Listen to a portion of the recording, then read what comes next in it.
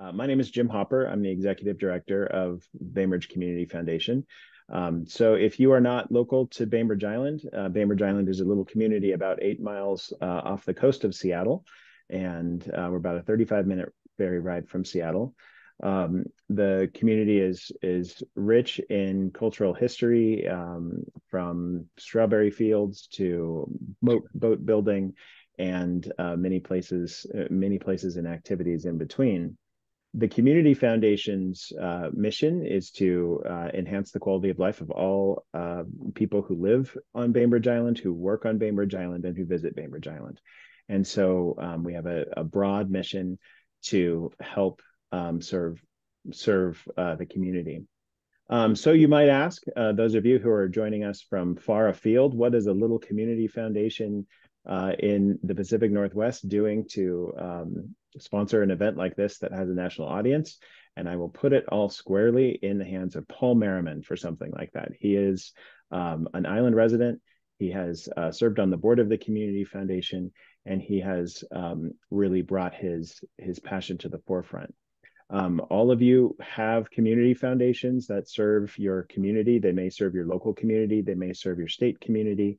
But we encourage you to get to know your community foundation and see what you can do to be a part of it.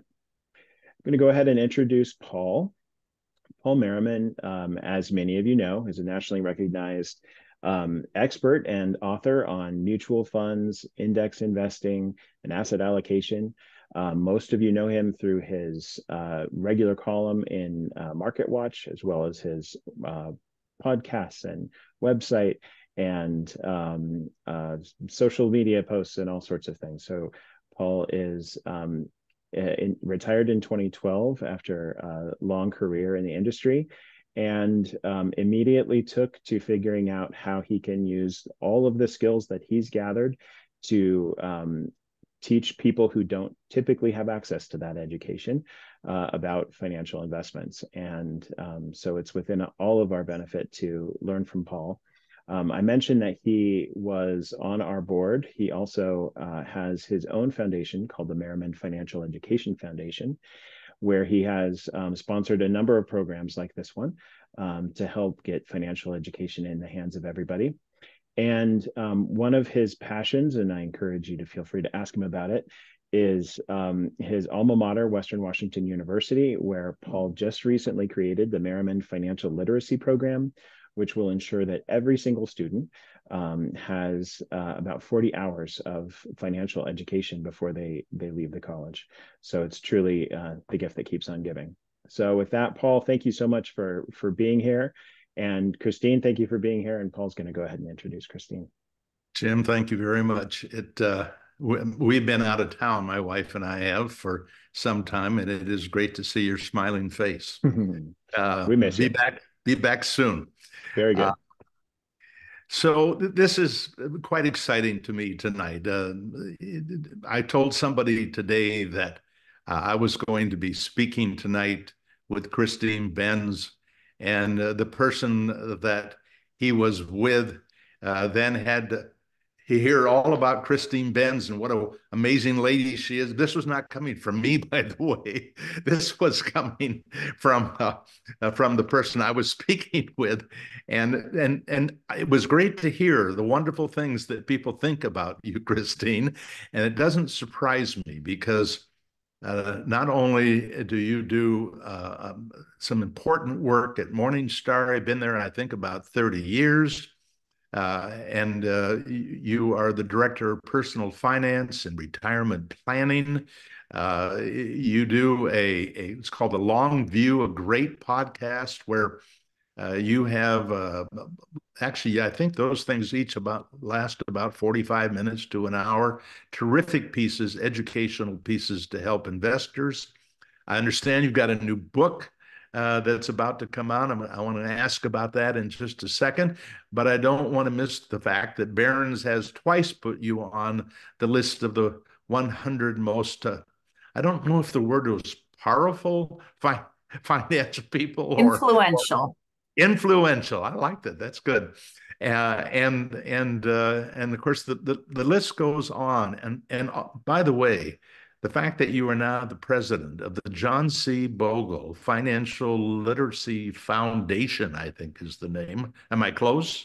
Center for Financial Literacy. Very close. Center. Oh, that is marvelous because that organization is working hard to spread the word at a very uh, really a low level where everybody can chime in and learn and share what they've learned.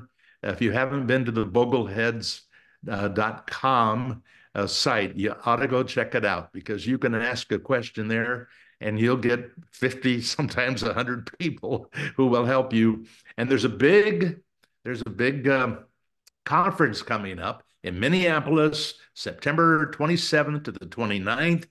I'm going to speak. I'm going to listen, and I haven't seen the list of other folks who are coming to speak, but I know after having participated last year, what a group of folks you get out to participate. And John Bogle's got to be smiling somewhere. The work that you all are doing. So tonight, here you are. I know last time you were here, you worked off a PowerPoint and you had to work hard. I thought, could we make it a little easier for you and take on some questions that are on the minds of people? In fact, many of those, I'm going to guess, will be answered by your new book. The title is? The title is How to Retire 20 Lessons for a Happy and Successful Retirement, I think is the subtitle. Terrific. Terrific. And as I understand, when we spoke, about half of it is about money, and half of it is about life. Right. They do go together. They do. Can't do one without the other. That's right. But it's funny, Paul, the more I have focused on this topic of retirement planning, the more I've realized, it's devilishly complicated. The whole business of accumulating assets for retirement is pretty straightforward relative to the process of, spending from our portfolios. So it does delve into the financial aspect of a retirement plan and creating that plan that, makes financial sense and also gives you peace of mind. But then it's also about all of the other things that we need to do to have a happy retirement. So like how to make sure that we're nurturing our relationships once we leave work. And this tends to be a bigger deal for men than women. Women tend to have social networks that extend beyond work. For men, oftentimes it is their workplace that is providing them with a lot of social interaction. So I delve into that. I delve into the importance of having purpose and why, I think, Paul, you're just such an amazing example of that, though you're not working in a paid job anymore, you very much have something that gets you up in the morning, that keeps you energized and gives you that sense of that you're adding value to the world. And so the book delves into a lot of those dimensions as well. It's been a super fun project and a great learning experience because each chapter is essentially a lesson on how to do some aspect of retirement. And each chapter is an interview with a thought leader in that area about how to do that thing well. So it's been a great project. And I know that if our viewers want to help that book get at the top of the list, it comes out September 17th, correct? Exactly. And so if we all buy that book on September 17th, you're going to come right to the top. People are going to notice it, and it's going to be a bigger success if more people notice it. And I might add, the thing that has helped with the books that I've done, and they don't reach nearly the audience that yours do, but boy, if you can read the book and then write a review at Amazon, that's a powerful thing for an author to have folks say nice things, honest things, we hope, about the book. So stay tuned and put down September 17th. And thanks for that, Paul. I appreciate it. As I read through it, I'm always really critical of things that I work on. As I read through it, there have been a few nights where I've been so excited about the the wisdom that I think is in the book. And this is coming from the people I've interviewed, not for me, but I hope that it's helpful. I hope that it's useful. It's been inspiring to me to work on it, and I hope people find it useful. Great. Well, good luck. But tonight I want to talk about the 3Ds. I didn't tell you that I wanted to talk about the 3Ds, but here they go. Diversification, distributions, defense. And I think those three things, if we understand them and we know how to work with them, are huge life changers in terms of potential return. So, with your permission, could we start with diversification? When I came into the industry in mid-60s, diversification was 10 to 20 stocks in a portfolio. That was considered to be enough diversification. Things have changed. What is today the idea of a good diversification, that you've managed risk and you've exposed yourself to something for return? What is diversification? Yeah, well, it's a good question. I think you get the biggest bang for your buck from a diversification standpoint by diversifying across asset classes. And then maybe even backing up, before we get to the portfolio, if you're thinking about retirement, you're thinking about all of your cash flow streams. So not just your portfolio cash flow, but also other sources of cash flow that you might be able to turn on. So for most of us, Social Security will be a source of cash flow in retirement.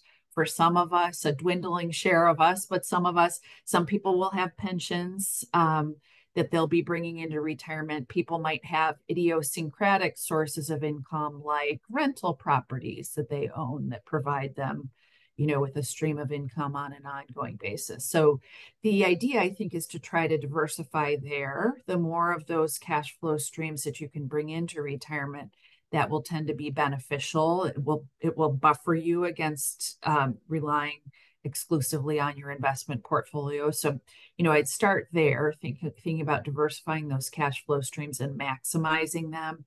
Maximizing Social Security is, I would say, one of the first jobs of retirement planning, where you're coming up with a plan for when you will begin taking benefits. If you're part of a married couple, it's helpful to add a little bit of strategy there. And here I would reference Mike Piper's great tool called Open Social Security, which is a free tool that you can use, where you plug in a little bit of detail about your earnings history, your spouse's earnings history, and it will provide you with an estimate of sort of the optimal claiming strategy based on what you've told it. So you can add details about your health history if you think you're in better than average health, for example. If you're worried about, say you're a younger person, you're worried about potential changes to the Social Security program, before you begin receiving benefits, you can reduce your benefits, give them, say, like a 20% haircut to account for potential changes in the program, and on down the line. So start there. And then, as you're thinking about your portfolio, thinking about the asset class exposures of those portfolios, of that portfolio. That's the best way to diversify the portfolio itself. Just make sure that you have a sensible mix of assets ranging from very safe cash type assets to more aggressive assets with more growth potential, but also more volatility potential attached to them. So that's your globally diversified equity portfolio. And then in between, you'd probably want some high quality fixed income assets. But those would be the big three that I'd be thinking about with respect to my investment portfolio. And then within each of those three sleeves, but especially the fixed income sleeve and the equity sleeve, I would really go to town in terms of diversifying those exposures. And the nice thing is that, I'm a boglehead. I'm someone who's a believer in the virtue of low cost indexing. You can buy a very well diversified basket of stock investments, bond investments with a very low price tag today. Just buy a total market index fund, a total total bond market index fund. You might add, say, a short-term bond fund and maybe a little bit of treasury inflation protected security exposure, but you don't need to get too complicated in terms of diversifying the portfolio. So I'll just stop right there. I'm sure you have good follow-up questions, Paul. I want to respond to some things you said. You mentioned cash in the investment portfolio. Now, do you really think that cash should be something in a long-term portfolio? I understand the need, short-term needs, but would you have some cash? And if so, why? Yeah, so it does depend on the investor's life stage. For a younger investor, a person who's still accumulating assets for retirement, I would, just keep that emergency fund on the side, and I would elevate the size of that emergency fund as I age, because people who are older tend to have more specialized jobs. They tend to have higher salaries. Those jobs can be a little bit harder to replace if you lose them for whatever reason. So I would start building a cash buffer that's more like a year's worth of living expenses as I move into my 50s and beyond. Then in retirement, I do think it makes sense to hold a larger cash cushion as an ongoing part of the portfolio. And there I would think of maybe 1 to 2 years worth of portfolio cash flows that you would hold aside.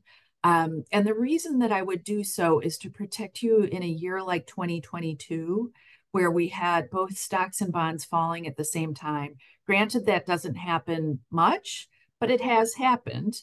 And so the idea is that you do not want to be withdrawing from your assets when they're depressed. You want to have something that you can rely on to supply your cash flows in a year like that. So that is why I would hold some cash reserves on an ongoing basis, just to protect you in that worst case scenario, to give you something to spend from in that bad market scenario. The first thing that came out of your mouth when you were talking about diversification, you said that the most bang for your buck was to spread your money across a number of different asset classes. Now, I've got to tell you, I started interviewing John Bogle, Tom Cock and I did on our radio show decades ago. And his answer was basically, put your money in the S&P 500. Then a little later, he said it was okay to add a little bit of small, and it was okay to add a little bit of international, but you felt like he was going there kicking and screaming. But it is interesting how the industry has changed. There are still a lot of people who really believe all you need for equities is the total market index, because that gives you exposure to a whole bunch of different, based on cap weighting exposure. Now, I think it would be worth a second if you could address the implications of a cap weighted fund in terms of what an individual actually ends up owning in a total market index or an S&P 500.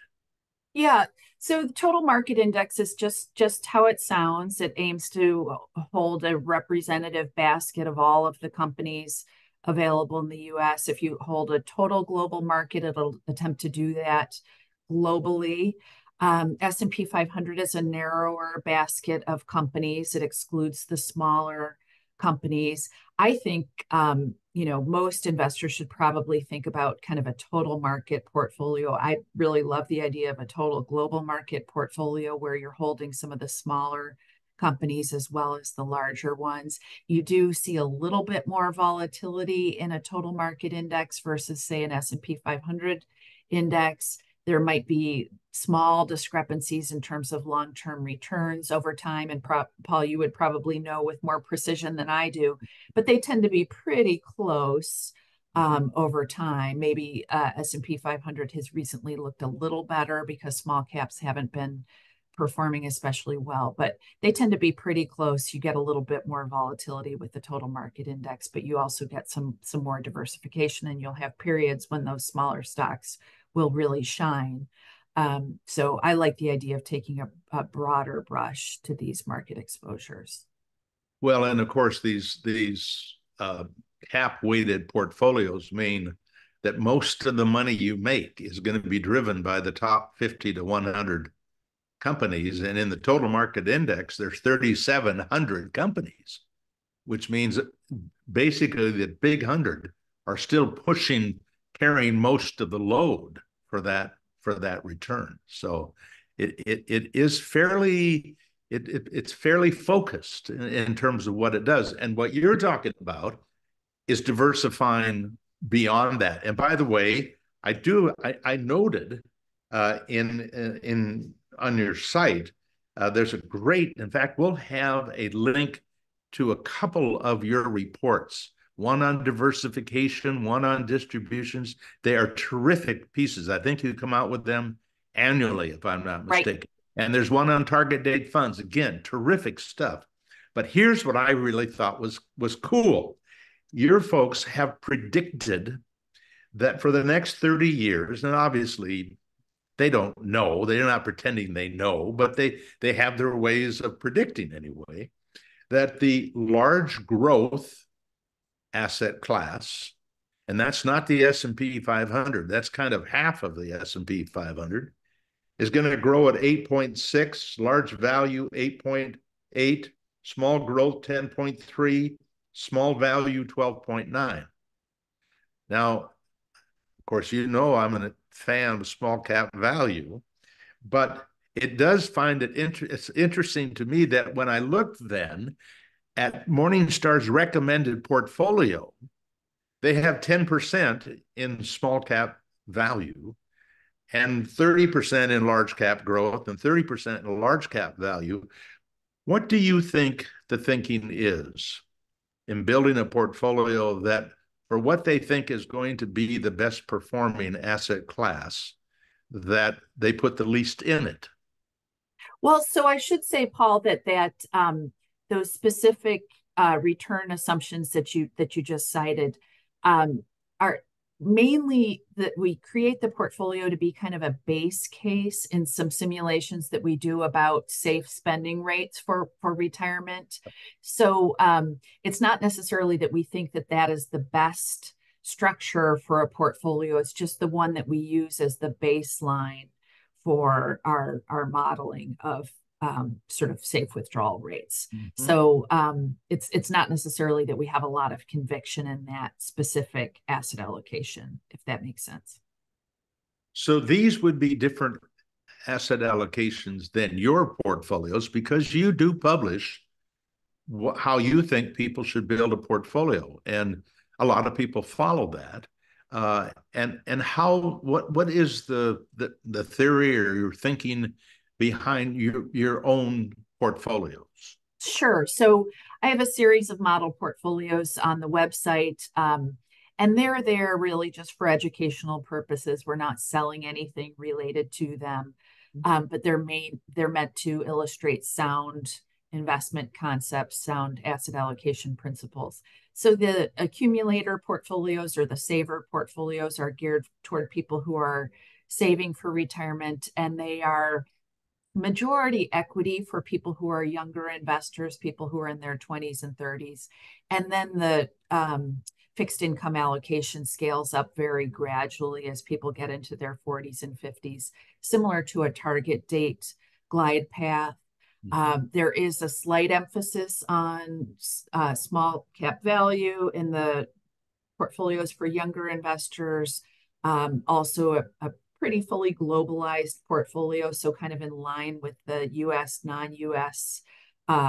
Market cap division for younger investors. And then the non-U.S. piece scales down a little bit as people get closer to retirement, with the idea there is just sort of with a non-U.S. stock portfolio, you're getting some foreign currency risk. And our thinking is that as people get close to retirement, as they get close to actually spending from that portfolio, that you'd want to try to reduce risk exposures like that a little bit. So you should have some foreign stocks as a component of your portfolio as you embark on retirement, but probably not as much as you should have when you're a younger investor. So when people are in the accumulation phase, it's a fairly standard glide path, we call it, that gets more conservative and bond heavy as retirement approaches. When retirement approaches, I think people should take a step back. And I think I've talked about this at this event in the past. I like the idea of using this bucket type strategy where you're thinking about, okay, what kind of demands am I placing on this portfolio each year? And I would use that as kind of the measuring stick to determine how much to drop into each of the asset classes. So say I'm using the 4% guideline in terms of my retirement spending. Well, I'd want to think about having, I mentioned earlier, maybe 1 to 2 years worth of cash in the liquid reserve. So I would have, say, 8% of my portfolio. If I'm using a 4% spending rate, I'm thinking about having 2 times that. So that would be 8% in cash, and then maybe another 5 to 8 years worth of portfolio withdrawals in a high quality fixed income portfolio that's diversified across short and intermediate term bonds, maybe hold some inflation protected bond exposure. So again, if I'm using that 4% spending rate and I'm thinking about 8 years worth of cash flows in fixed income, that's another 32% of my portfolio if people are following. So I've got my 4% withdrawal times 8 years, that's 32%.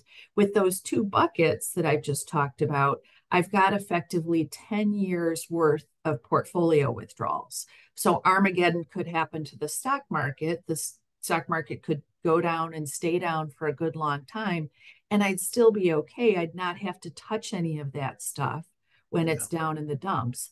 That's the basic thinking here. And to inform how much to drop into those first two buckets, well, we use the probability of having a positive return over that specific spending horizon.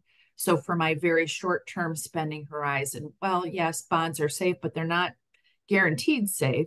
So I'd want to hold cash. If I have a slightly longer time horizon, when we look at the probability of having a positive return over, say, that 3 to 5 year horizon, well, bonds have historically been a pretty good bet if that's your rough time horizon. So that's kind of the thinking in that, how you would structure your bucket type portfolio. And I just think it's an intuitive way to think about asset allocation for drawdown mode, especially for people who are getting close to or in retirement. And the nice thing is that it's really customizable.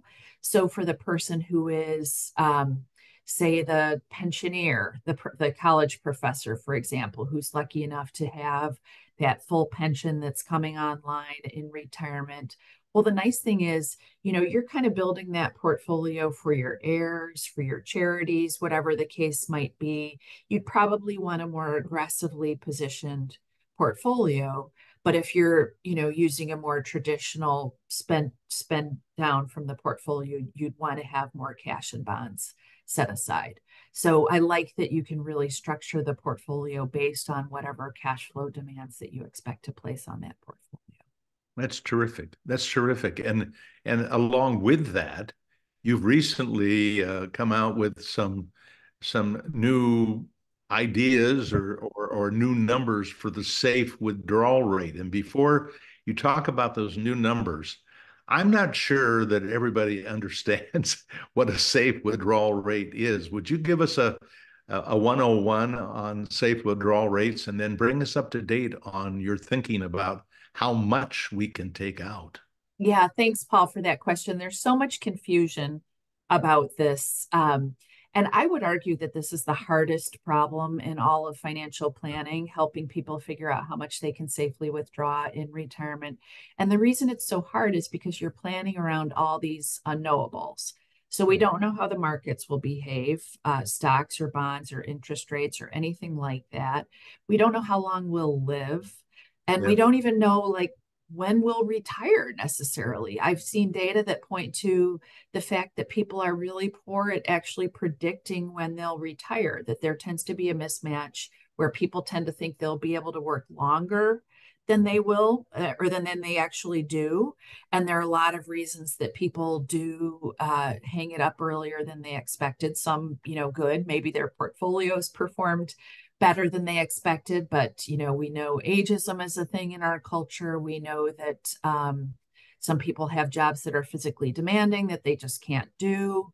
People might have health issues or their spouse has health issues. Lots of reasons that people need to retire earlier than they expected. So you're planning around all these difficult variables, but the basic idea is if you're retiring with this portfolio, it seems like a lot of money, but how much can you reasonably withdraw from it on a year-to-year basis? And people tend to be pretty poor judges of this unless they're really steeped in this, in which case they've probably been following the research. But Fidelity did some research on this 5 or so years ago where they asked people to just sort of guesstimate how much they could reasonably take out. And some of the estimates, frankly, were a little bit worrisome. So I think you had a lot of people saying that they thought they could take 10% out of their portfolio. Well, if you're planning for like a 30-year horizon, 10% is probably, maybe if you hit it exactly right and your investments perform exactly right, you'll be fine. But for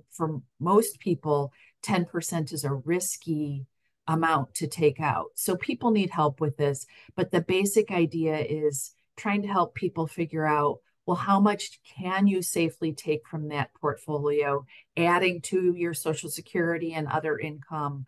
What's a reasonable amount to take out given how we think that the market might behave? So that's the basic question that we're trying to answer with this research. It's something, Paul, as you mentioned, that we've been working on since 2021, I think was when we initially did the research.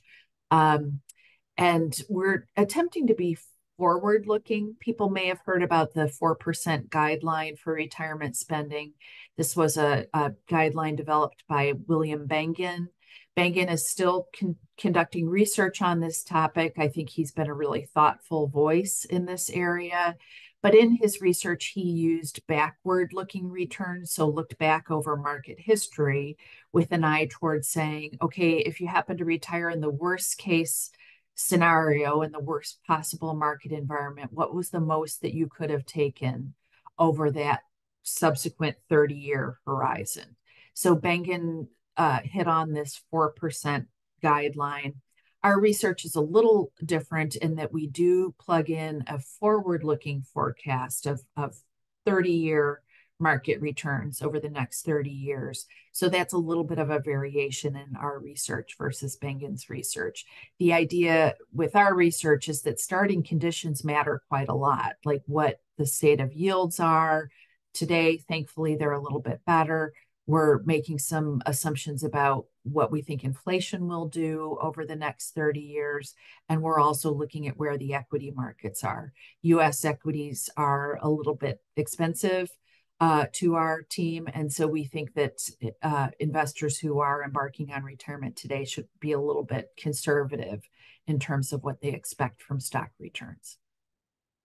So let me make sure I understand this safe withdrawal rate. The 4% suggests that, and that also is going to accommodate inflation as over time, that the money will last for 30 years, right? Yes, exactly. Doesn't mean you'll have anything left over. I mean, it's a different plan if you're trying to leave money to people, your kids and charities and whatnot. Right. And so that complicates things a little bit because most of us don't like to think about running out of, even coming close to running out of money. Right. And the good news is that in most market environments, if you use, say, a 4% spending rate as your starting spending rate, and I should say, here we're not suggesting if we say 4%, and that was the conclusion from our 2023 research, we're not saying that you are spending 4% of that portfolio in perpetuity throughout your retirement. What we're saying is that you take 4% of that balance at the beginning of your retirement. So just to make it simple, $40,000 of $1 million portfolio would be your 4% withdrawal in year one. And then you're giving yourself a raise of that dollar amount each year thereafter in retirement. So in year 2, it's like, say it's 3% inflation, we're at $41,200 in year 2 and on down the line, because people do need inflation adjustments. But that's sort of the base case that we use in our research. In reality, people don't actually spend that way. They tend to spend a little bit less throughout retirement because you just sort of lifestyle choices that people tend to not fully take a full inflation increase as the years go by. But that's the base case, kind of straw man case that we use in our research. And the point I wanted to make about that is that in the vast majority of market environments, that'll be too conservative, that people will end up with leftovers at the end of their lives that they in turn can pass to their heirs or charity or whatever their choices might be. So the idea is that most people would rather not run out, not come close to running out. So we would tend to skew a little bit more conservative with this spending rate guidance. So talk a little bit about, along with this revamping the 4% to 4.5 or whatever, the amount of equity you have in the portfolio. I was fascinated by your study on the difference between 20%, 40%, 60%. It's a big deal. And share that information generally, if you would. Sure. So it's a little bit counterintuitive, but each year as we approach this research, we do look at how different asset allocations would behave.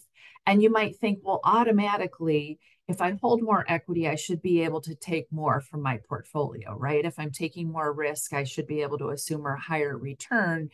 And the answer is yes, sort of, but you're also adding volatility to that portfolio, and you're also subjecting your plan to what retirement researchers call sequence of return risk. And that basically means if you have big losses early on in retirement, which is something that you run the risk of having if you have a too aggressively positioned portfolio, that can deal your portfolio a blow from which it can never recover, because you're spending from a dwindling portfolio that leaves less of the portfolio in place to rebound and recover when the markets eventually do. So that's the reason why you don't necessarily want to dial your asset allocation up to 100 when you embark on retirement. You want to have that safer stuff to draw upon. In our 2023 research, we came out with, I think, sort of a perplexing conclusion, which is that more conservative asset allocations actually delivered a higher starting safe withdrawal percentage. So that 4% that I talked about, that actually corresponded with quite a light equity weighting. So just a 20 to 40% allocation to stocks, the rest in fixed income assets actually gave you that higher withdrawal rate over a 30-year time horizon. If you dialed the equity allocation up somewhat counterintuitively, your safe withdrawal rate went down a little bit. And that's largely a function of the very conservative spending system that we're asking our Monte Carlo simulations to use. So I mentioned that we're basically asking for kind of a paycheck equivalent throughout retirement. So my 40,000 with my annual inflation adjustment, I'm basically saying I'm going to put blinders on about what's happening with the portfolio. Just give me that paycheck and I keep taking it out. I don't care what's going on. Most people are willing to kind of plug into what's going on with their portfolio value, with their portfolio balance from year to year. If you're willing to be a little bit flexible in those withdrawals, you can hold more equities. You can probably take more over, as a starting withdrawal and over your life cycle, if you're okay with that possibility of having to change up your withdrawals based on what's happened with your portfolio. So if after a bad year like 2022 and almost nothing but cash did well in your portfolio, well, you have to take a little less after that portfolio loss, which can be tough medicine, especially given what we saw go on with inflation recently. Saying someone, not only do you not get your inflation increase, but maybe ideally you would take a little less. Not everyone's good with that. especially for people with tighter plans where more of their spending is going toward sort of basic living expenses. They may be a little less okay with those sorts of trade-offs. On the other hand, people with plans with a little more wiggle room, where if I'm saying, well, yeah, maybe don't take that vacation or don't take 2 vacations this year, just take one. But next year, maybe you'll be able to take 2 or even 3. People with more wiggle room in their plans are probably okay with that flexibility in their spending. In the paper, we do model out a lot of different spending strategies, a lot of these variable spending strategies. That's really where the action is in terms of retirement spending research. Many people have had a go at this topic, including us. And the conclusion is if you can be flexible with your spending, try to do it, because that redounds to the benefit of your lifetime spending from that portfolio. And by the way, I should also say this ties in with some of the non-portfolio income sources that we were talking about earlier. If you can maximize the non-portfolio income, then I think you can be more comfortable with these variable strategies. If you can kind of match the non-portfolio income sources with your fixed spending, with your, your housing and your food costs and your insurance costs, your healthcare costs, if you can try to line those things up, then essentially your portfolio is kind of providing you your discretionary spending, and you should be able to be more flexible there. So I think those things go hand in hand. And when I said that the 3 topics I wanted to talk about were defense, diversification, and distributions, I think one of the biggest defensive steps that you can take is to oversave. I mean, who wants to oversave? I want to oversave, because if I oversave, there's room for mistakes in terms of what the market does to me or for me. And if you look at the studies of even an extra 25%, certainly if you're 50% oversaved from what you absolutely need, that is a big, big decision to make. And I want you to help some folks that we have a lot of questions tonight. I've gotten them already, many of them, but a lot of them had to do with looking into a plan like you're talking about, Christine, that going to retire, but they have got all this money that now has got to be in a certain amount of equity and a certain amount of fixed income. And the thing that so many people are afraid of from the first day they invest, they're afraid of, they're going to put the money in the market and it's going to go down. Some people live with that fear their whole life as an investor. So what would you tell people who have ended up, for one reason or another, with mostly cash that they're going to have now they've got to put to work for retirement, to deal with the fact that right now, if I look at the PE ratio of the large growth index, it's 31 times earnings. That's historically a high number. By the way, for people who don't know it, the large cap value index is 16 times earnings. I mean, these are 2 very different markets, and a lot of people don't realize how different they are. But I think what we're concerned about is this 31 times earnings. So you've already given us a hint, I think, that you don't have to be 60 or 70 or 80% in equities in order to be able to underwrite your retirement. But what are the steps that people should take to protect them? What's the defense that we could apply here that would let people do it and sleep well? Yeah, a really good question, Paul. And I think the key is to have some sort of asset allocation target that you're working towards. So use that as the starting point, like what's reasonable based on my proximity to spending. So I shared a couple of, sort of quick and dirty ways to think about setting an asset allocation target. One, if you're an accumulator, look to a target date fund or look to maybe 2 or 3 target date funds and see, well, what are they recommending for Mm. people who are approximately in my age band, at my expected retirement date. I think you'll find kind of a comforting convergence there. Hmm. And if you are someone who is closer to retirement, you could use something like that bucket strategy that I talked about. But just make sure that you have some sort of asset allocation target that you're working toward. And then if your portfolio is too conservative relative to that target, I would say, you want to think about using whatever chicken avenues you can take to get you to that target. So I'd think about dollar cost averaging in, so like spacing out my purchases, maybe putting my purchases on a sort of monthly program where I'm just doing that buy of equities regardless of what's going on in the market, and you won't catch it perfectly. You won't absolutely time the bottom, but nor will you, hit the absolute top. So I would take advantage of dollar cost averaging to get the money in line with the target. And I'd also diversify the asset class exposure. So I think one of the best things that US investors can think about with respect to their portfolios today is to just make sure they have that non-US exposure. We've had this period where non-US has really underperformed US stocks, in part because of those magnificent seven companies, some of which I know are based in the Pacific Northwest. It's just the companies that have performed. Some people have done really well with them, but I would make sure that I had non-US exposure in the portfolio. I see that as kind of a backdoor way to diversify some of the risk factors that I think are looming large for the US market.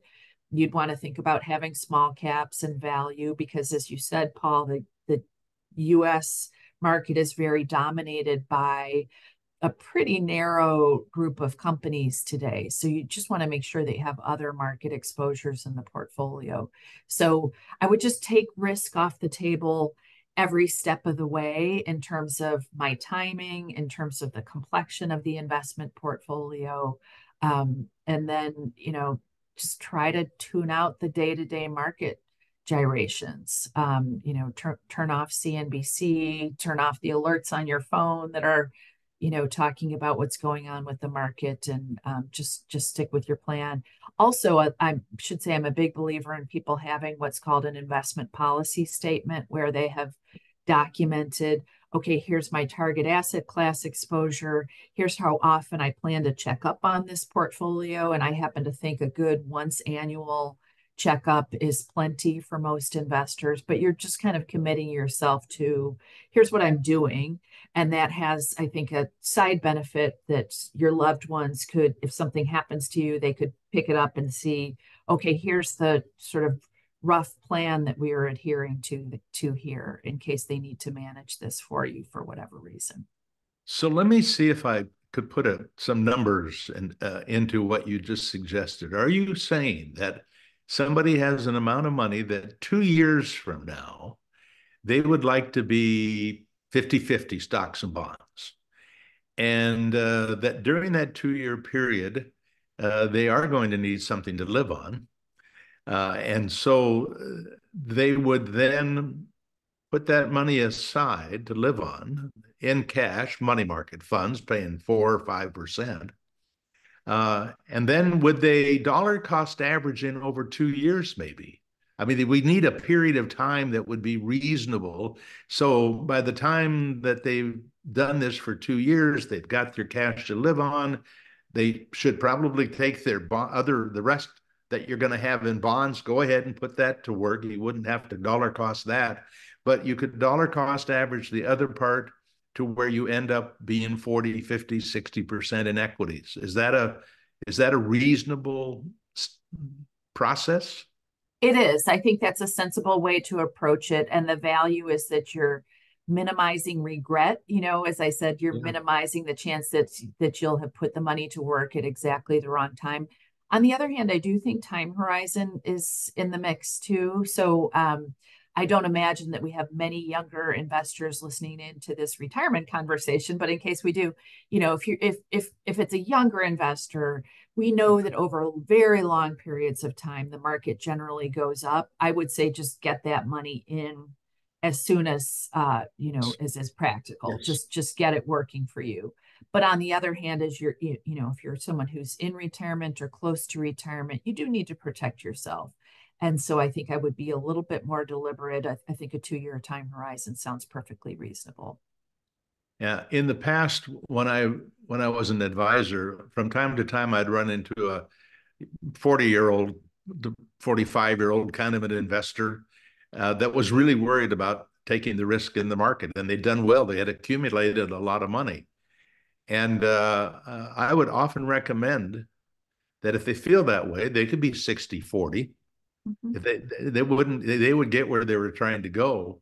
But I encouraged them with the money they were putting in, new money they were putting in, pretend that you were a first-time investor and be dollar cost averaging into the market with the new money while you've got that big base going forward more slowly, more than likely, but at least take the pressure off people worry, because we all know the quotes from John Bogle: emotions and expenses, those are our two biggest enemies.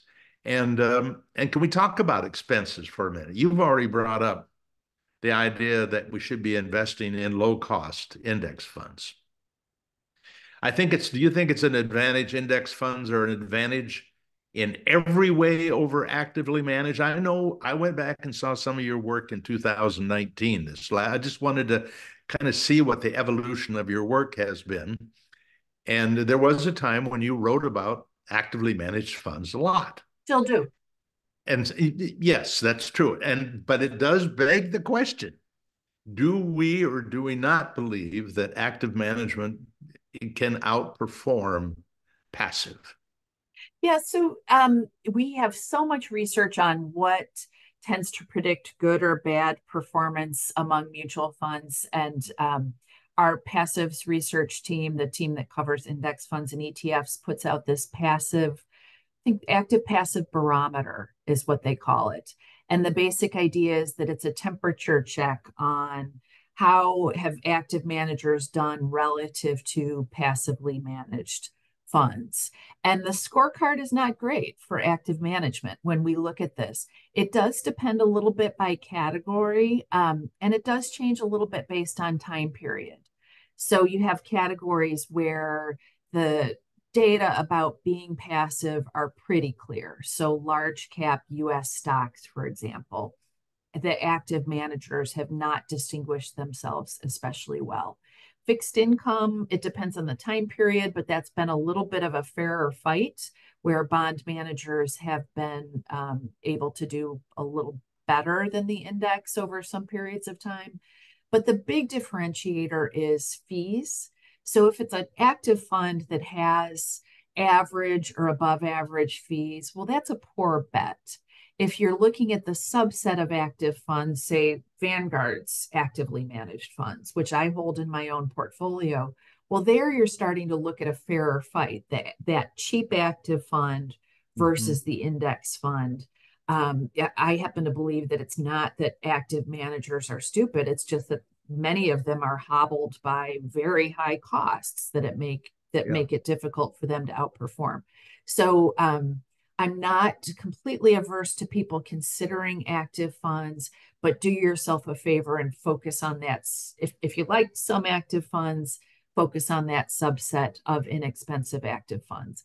And then I would also say, there are some categories where our team just doesn't think it's a great bet to be passive. So these tend to be kind of niche categories like high yield bonds, for example, or junk bonds. To the extent that you want that exposure in your portfolio, our team thinks that a fund like Vanguard High Yield, I think it's called Vanguard High Yield Corporate, an active fund, is actually better than buying a basket of, sort of low quality, highly indebted borrowers. So we would think that in a few categories you're better off using some sort of an active product, but just keep it cheap, whatever you do. I don't know if you have a secret thing that Morningstar has on their website and where they analyze mutual funds. The thing that I find that most people don't know about is that price link where you can go into a mutual fund and see the tax efficiency of a fund. And one of the things that oftentimes those actively managed funds, they may have a 1% a year or 1.5% a year loss in taxes because of their turnover versus the index fund is a third of 1%. That's a huge difference.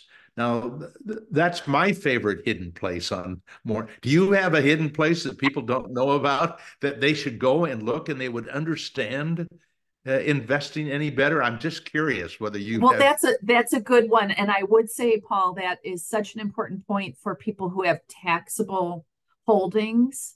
So that tax cost ratio on the site does essentially show you, like an expense ratio, how much you're giving up to tax costs if you invest with that fund. And as you mentioned, sometimes they can run really quite high. So you're effectively, so say the fund has a 1% expense ratio, you've got this tax cost ratio that's 1%, and your return is 10%. Well, you just gave up 20% of your return with those two line items. Yep. So take a look at that. If you're investing in the confines of a tax sheltered account, that tax cost ratio won't matter to you. You're not paying it as long as you're inside of an IRA or a 401k or something like that. But it's a really nice data point. In terms of parts of the site that I like, one piece that I often refer to is we have this markets fair value graph that looks at the price to fair values for all of the companies that our equity analysts cover. So we have a fairly sizable team of, I think, 100 plus researchers on individual companies. And we task them with coming up with a fair value for the companies that they cover. So, if they think that a company should be worth $100 and its current price is $80, the price to fair value is 0.8 for that company. Or if it's worth 100, or if it's currently selling for $120, but again, the analyst thinks it's worth $100, the price to fair value would be 1.2. The fair value graph takes all of those companies together, all of those price to fair values, and bundles them.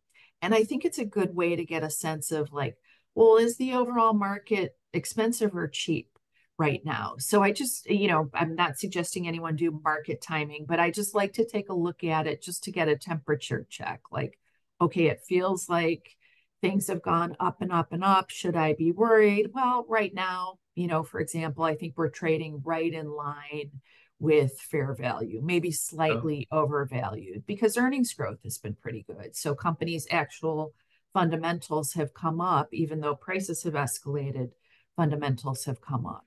So that's one sort of, I think, cool part of the site. And I think I'm pretty sure that it's a free part of the website. So it's not like you need to be a subscriber.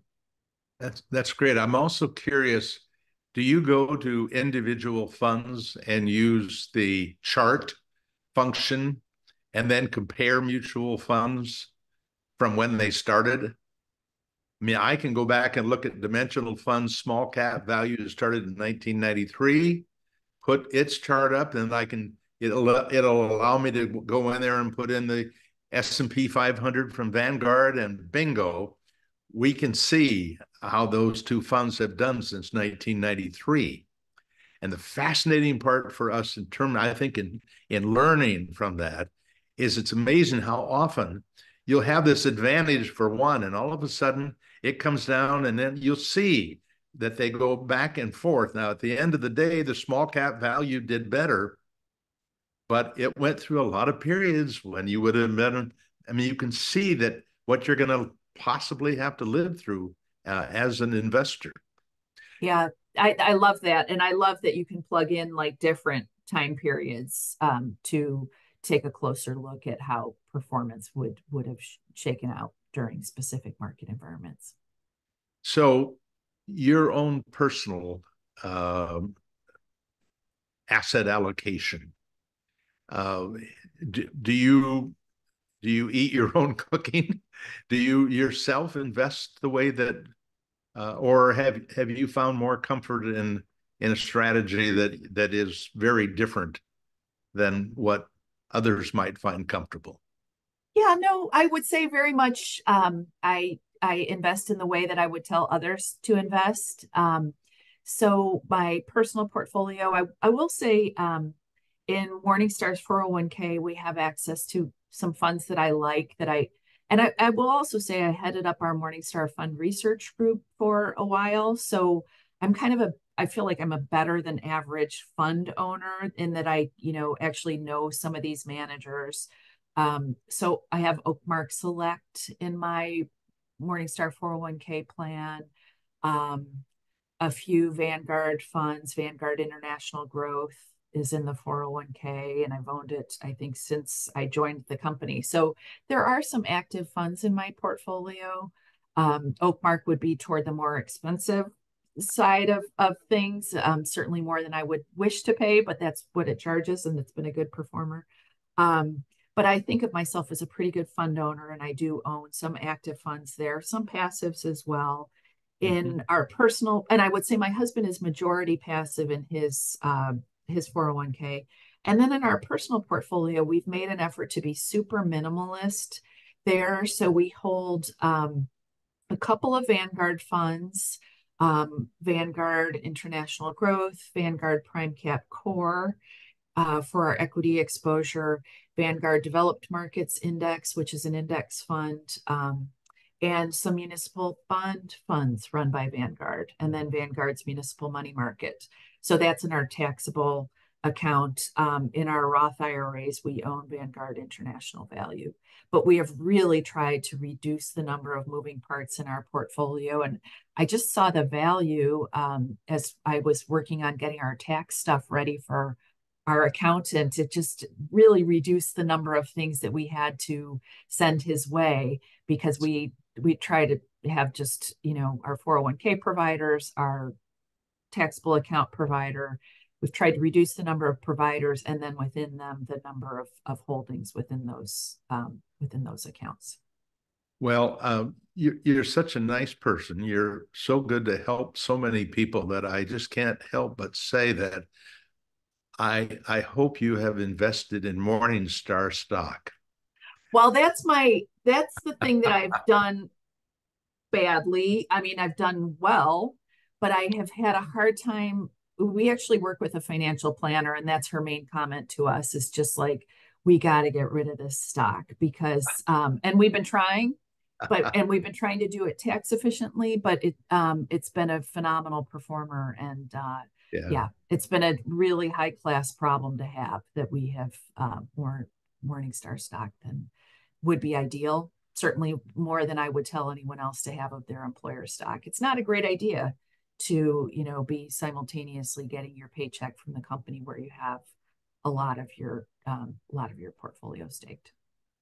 Well, I'm happy for your success. And I think, Jim, it's about time that we take some questions. I don't know if Jim is with us right now, so Yes, I am. And can you go ahead and shoot a couple to Christine, since you're on the mark there? Yeah, that's great. So just to start with, Christine, is pre-ordering your book a possibility?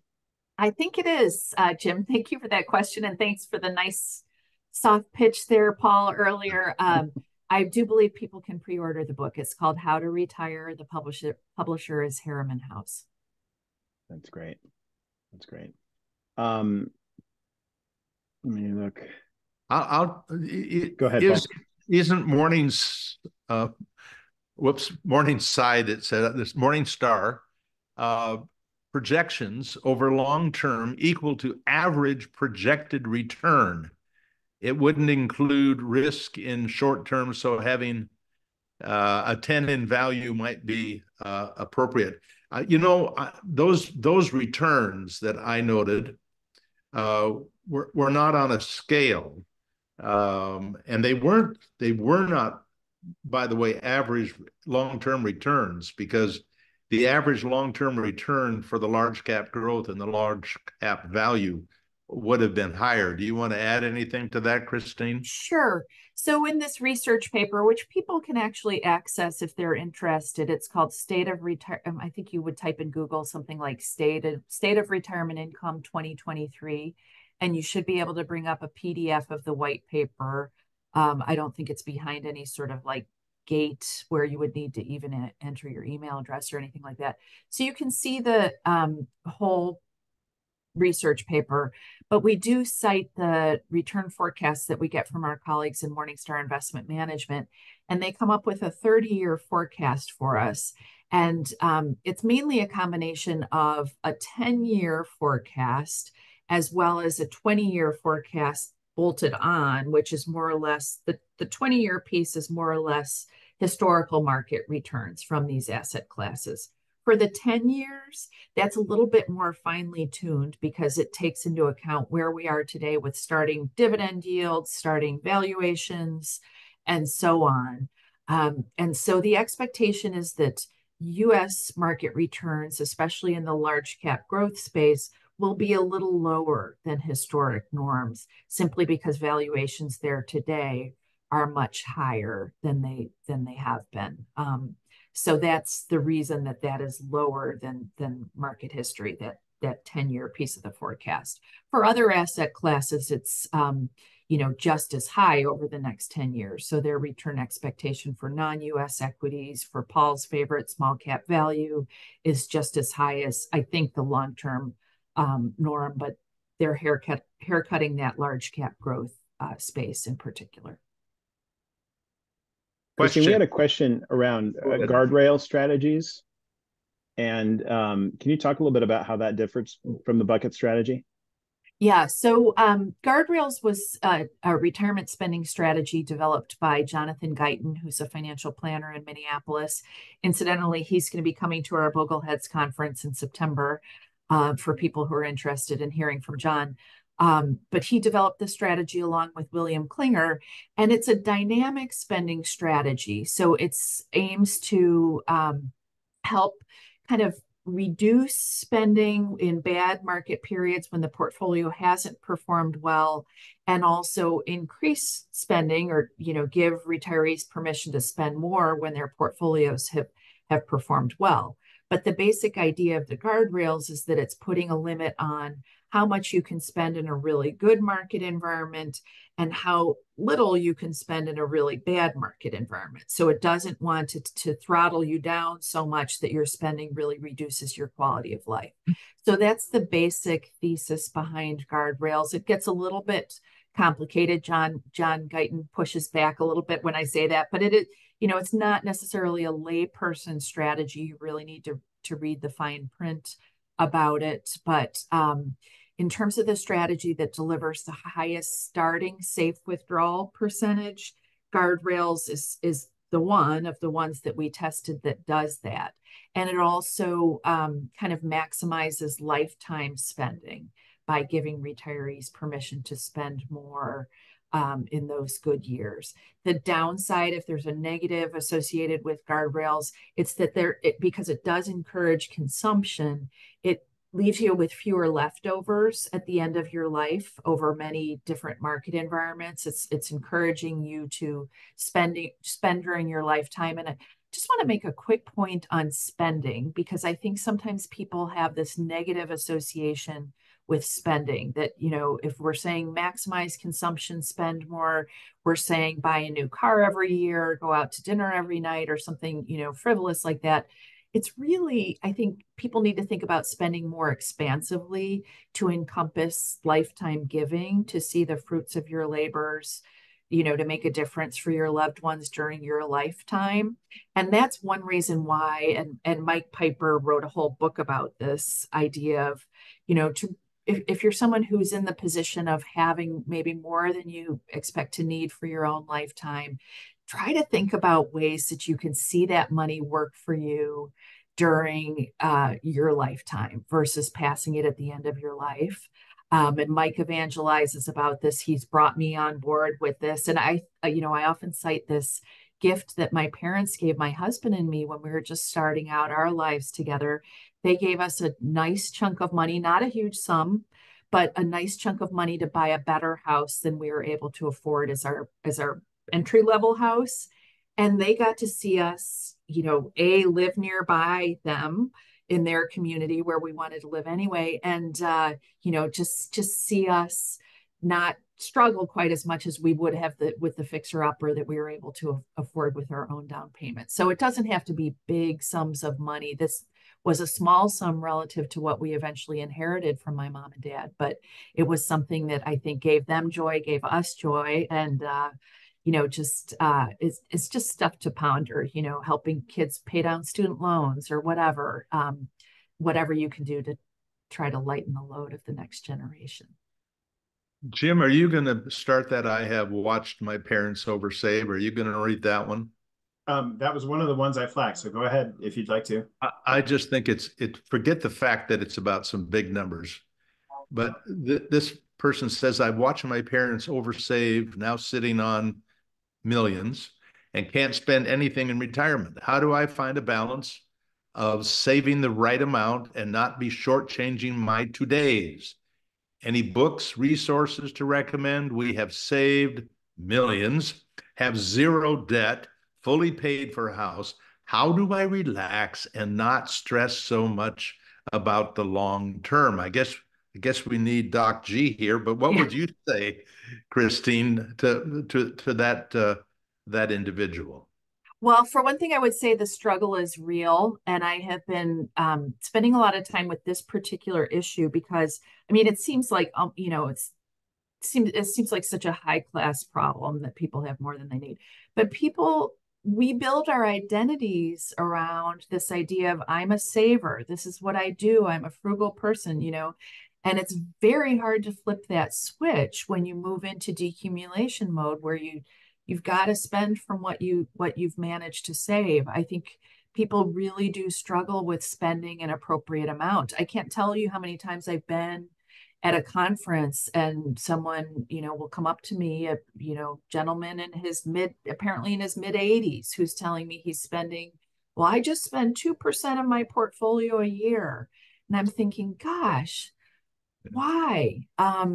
So a couple of ideas to help get over that hump. One, and I know in some circles, annuities are a dirty word. And I'm not talking about like the terrible variable annuities that are complicated and expensive, but like a very basic income annuity, I think can be kind of an elegant situation where it's kind of a one-time transaction where you're sinking X amount into the annuity and then it just pays you as a stream of income for the rest of your life. I think that's one idea.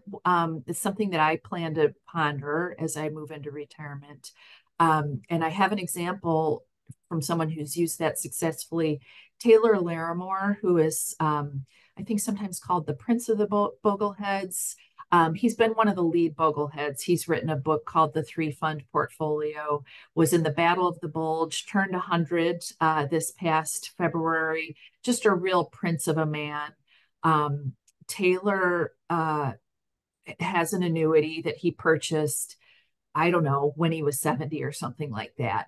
And he gets these payouts and gives them to his kids and grandkids. That's how he uses the annuity. It's his lifetime gifting strategy, which I think is a really cool use of a product like that, a really great way to give yourself permission to spend. And by the way, I will say, the life insurance company that struck that deal with Taylor, they got a bad deal in that one. And Taylor made out really well. But I like that idea. A financial advisor, I think, is another person who can help you spend appropriately. Dana Anspach is a financial advisor who I really love, who talks about, how she works with her clients and she'll be like, you're spending this money. I'm going to send you a check, whether you like it or not, you're getting a check, do something with it. So for people who really need that discipline, I think using an advisor can help as well. But those are a couple of ideas. Could you expand on that just a little bit? I think there are a couple of questions about, so what's a wealth advisor? What's a tax advisor? What's a wealth manager? What's a financial planner? Can you just kind of give a sense of what you would expect a wealth manager to do for a client?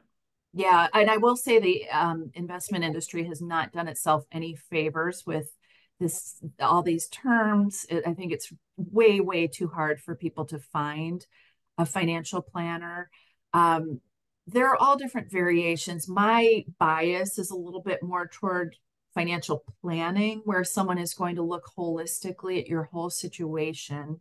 They will do investment management, but it might not be the main thing that they do for you.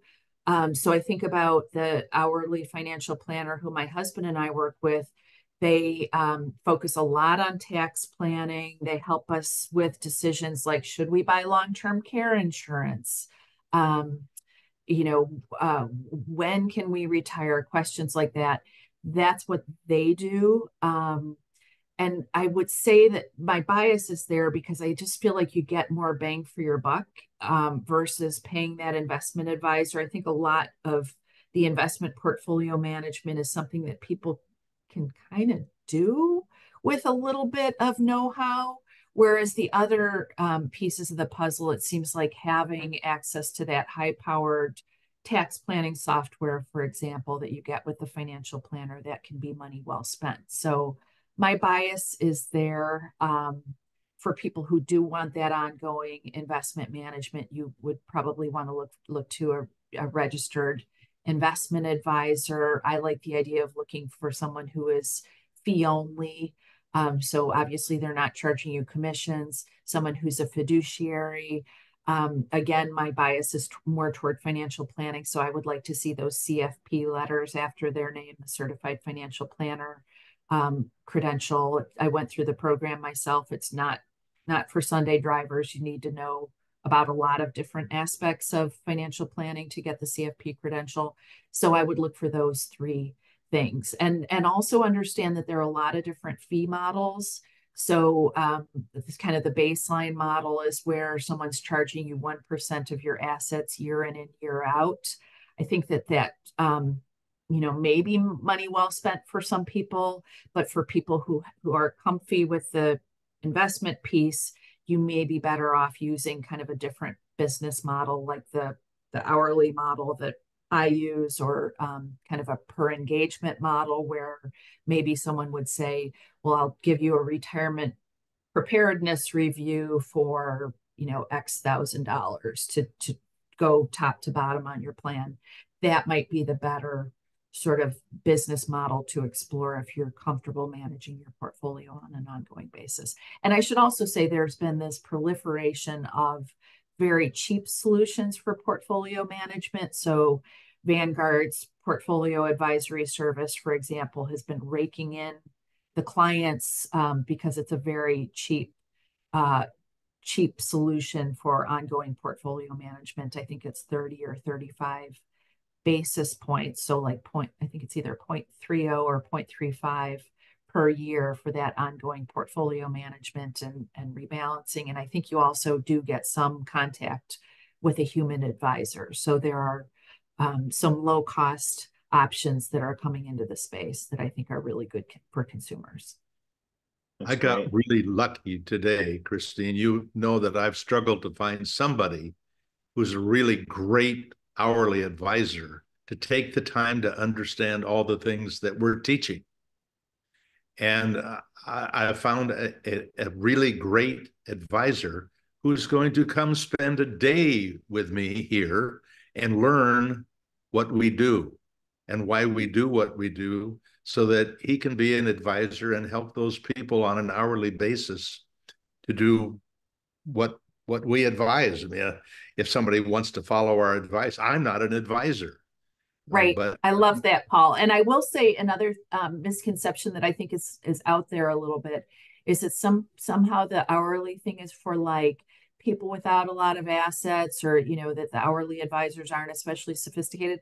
I will say that the firm that my husband and I use is hyper sophisticated with respect to tax planning. In fact, they work with some CEOs here in Chicago, because the CEOs can do math and say, well, listen, if I have this much in assets, am really averse to paying this ongoing toll in terms of a percentage of my portfolio. I'd rather just pay hourly. So it's not necessarily for less sophisticated investors or advisors, and not necessarily for people without a lot of assets. In fact, if you do the math and have a lot of assets, you might prefer to go hourly and not have that ongoing expense. Now, is it inappropriate for you to name the name of that firm? Probably. Okay. I think it probably is. I don't probably want to do that in a public setting. I will probably second guess. I will guess what that firm is, and then those people who are read my newsletter will probably get the name of that firm in my newsletter. Thank you. Thank you very much. We need that. I will say they have a wait list. That's one See, downside. that's the problem. That is they've exactly been growing like a weed. Yeah. It's like John Luskin down in California, in San Diego, I think. I think he's like 8 months or 10 months to be able to have a meeting with him as a new client. Mike Piper as well. Yes. I mean, So these are that leads me to at least my final question of the night, which is so, and Paul, you talked a little bit about this when you said you were talking about the tax cost ratio and looking at that. So, putting myself in the shoes of a novice advisor, which is generous, frankly, for what I am.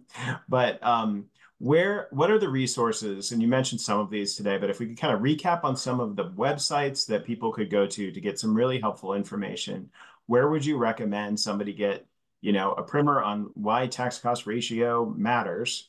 And some of these resources would be great to share with folks. Yeah, thanks for that question, Jim. So I have to say Morningstar.com is a great resource. Lots of free educational materials. All my articles and videos are there, all free, not behind a paywall.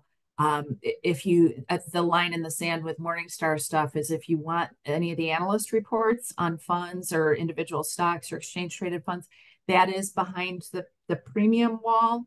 One potential workaround there, as much as I think premium is worthwhile and worth spending money on, is public libraries are sometimes subscribers to a library service that we have.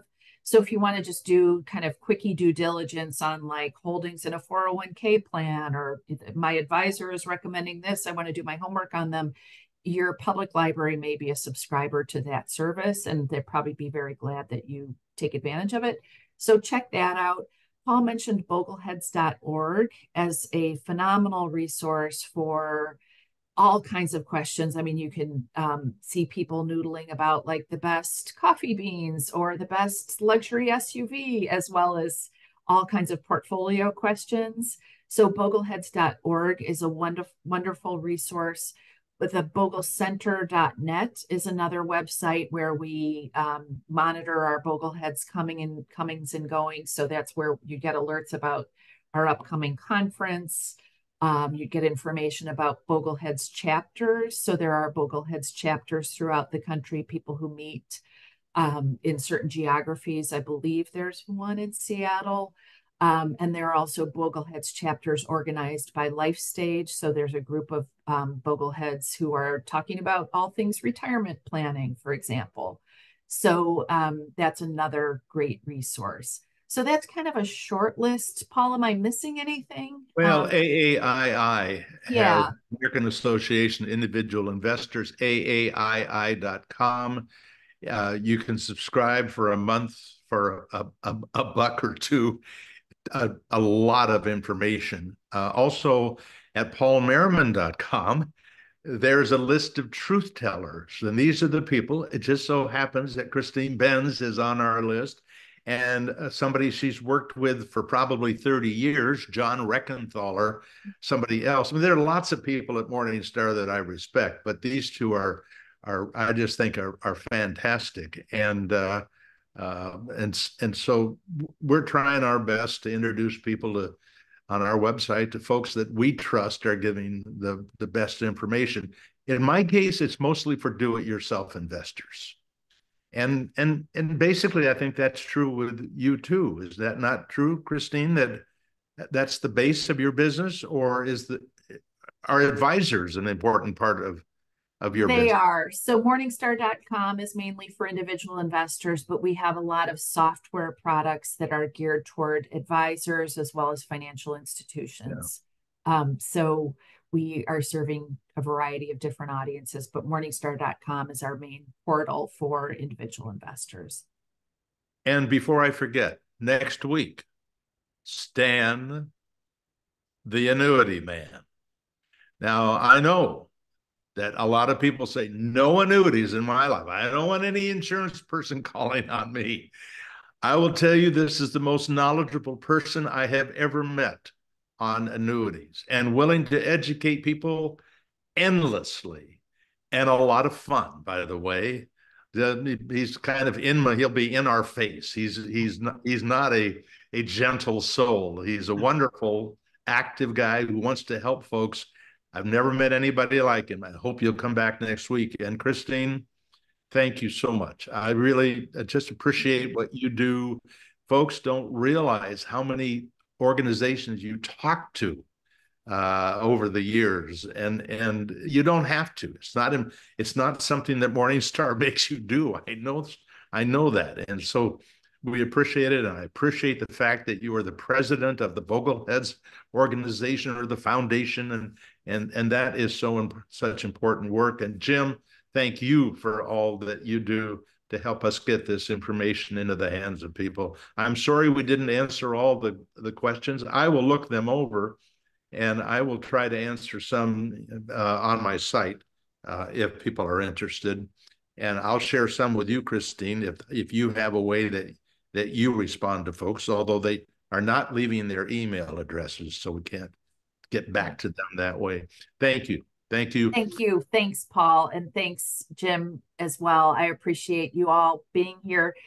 Paul, I just have to say, you are such a role model to me in terms of just, modeling out what I want to evolve into. I mean, you just continue to live with such purpose, and really are a role model of what we can do with our human capital. Thank you very much. You're very nice.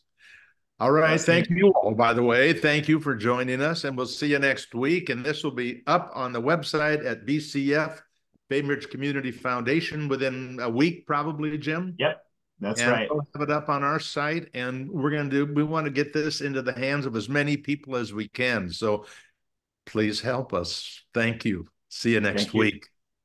Thank you all. Night, Christine. Good night. Thanks, Jim.